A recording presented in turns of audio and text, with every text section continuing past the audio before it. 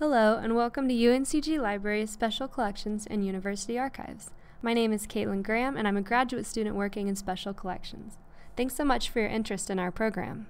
This video is Module 2 of a 3-part series introducing our Educational Outreach program. In this module, we'll discuss our 2015-2016 instructional outreach in local schools. In the program's first year, UNCG instructors visited middle and high school classrooms in Rockingham, Alamance, Guilford, and Forsyth counties. In all, we taught 35 individual class sessions and worked with over 1,000 students. We provided teachers 4 lesson topics to choose from, but for every class we customized based on teacher learning goals and student needs. The 4 topics were effective use of online sources for conducting archival research, history of the book, research and analysis of primary sources, and North Carolina literary map. The next few slides are a series of examples from lessons we taught in schools. One topic we covered in many of our class sessions was teaching students how to find and use online resources in research projects. With classes, we practiced with academic search engines and digitized archival collections. This experience included brainstorming search terms, refining search parameters, and using websites like NC Live to access scholarly content.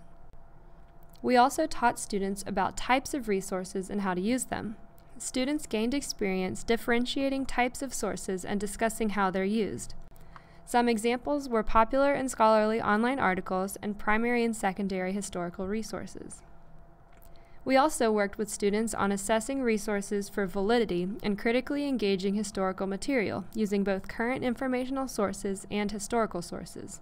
Lastly, we provided customized curriculum design to meet individual teaching needs and learning goals. For example, we brought in actual pamphlets from our World War I pamphlet collection to a class that was studying wartime communication. Students analyzed and compared messages, performing detailed document analysis.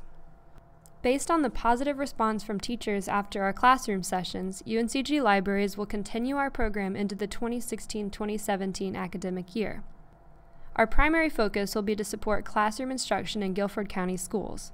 For information about the programs that we'll offer for the 2016-2017 school year, take a look at the 3rd video in this 3-part series.